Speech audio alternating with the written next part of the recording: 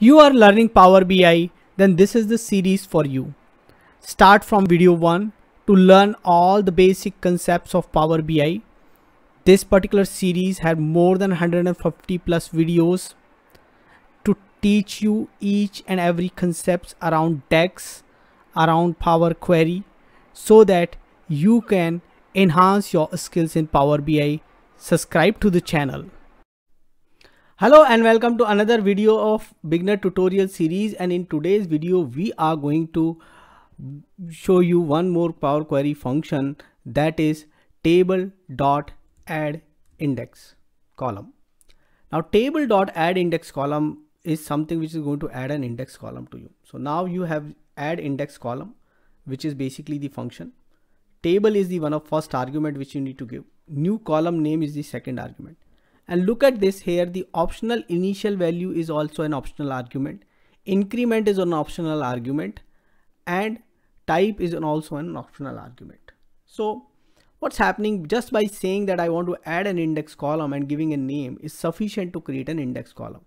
So here one example has been given, Table.AddIndexColumn, and that there is a table. We will use our own table. We don't need to create a table using records. We already have few tables, and then just give an index and it will add it index column starting with 0 index. Here it has been shown. So default sequencing in Power Query usually start with 0. Now in the second example it has been shown that index has been starting from a position and increment has been a 555 increment. So we can have that kind of increment. So what we can do here is we can create a table which actually have these index column. So first let's go to Power Query, and in an existing table try to add index column. Okay, so we go to Power BI, and in Power BI under the home tab we use the data transform data to reach to Power Query. Once we reach to Power Query, we need a table where we want to add an index column. So I have quite a few tables in this file, and once I'm done with the table functions I will share this file with you. So this file basically has this table 1, table 2 which has been created.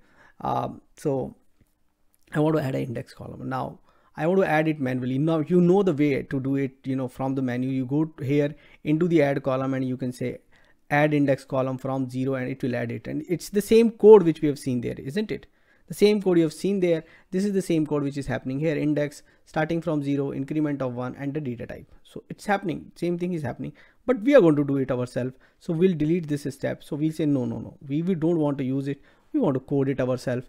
Add index column. So let's go to the right click, advanced editor, and once we open the advanced editor we go to the last line where we have the code before the in, and then we press a comma and press enter, and let's give a column add index column. And the way I do it, I use this underscore and everything. I just want to differentiate that I am writing down something differently than what Power BI is writing with the spaces name, so that you can understand that that's my custom code. So now let's write down the code Table.AddIndexColumn. And please remember, when we do this, and this is one care you have to take care, that I have to use the table just in the previous step. If you by mistake use this table or this table or this table, then you will lose all these steps. Please remember, every step here is a table.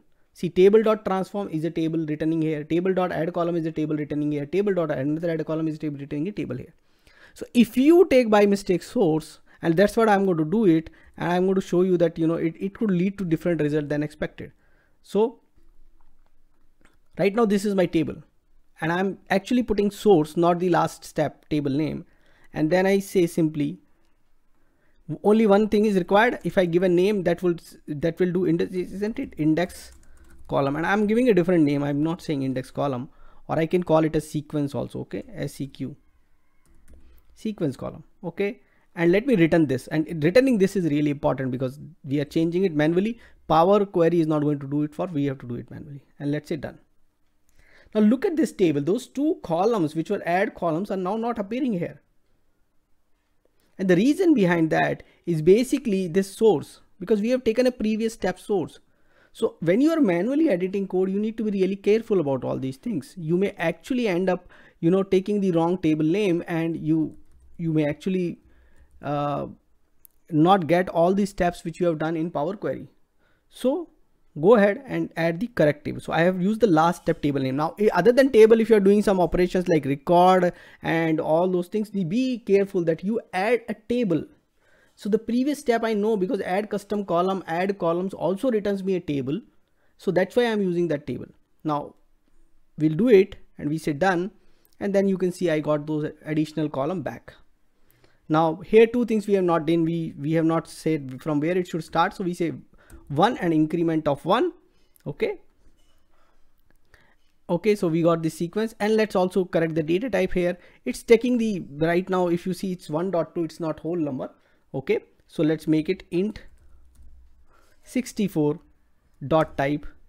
So third argument we are giving now means it's not the third argument, 3 optional arguments. So added first argument is table, second argument is the name, and third argument is starting position, fourth is increment, fifth is basically the data type.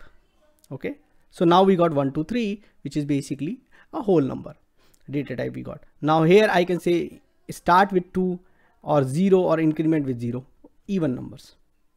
Okay, 0 and 2, starting from 0 incremental.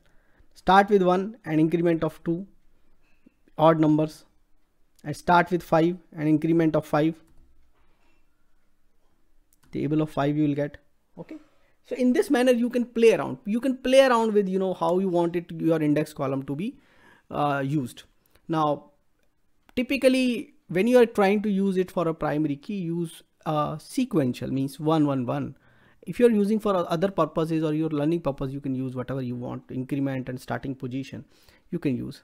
So now you know the index column which you are adding using the add columns, how actually it is performing, what is the table operation it was doing. So you know that. Now how do you manually do it in Power Query, you also know that. So go ahead and try that out, and do let me know what else you want me to cover in this particular series. Thanks for watching this video. Thank you.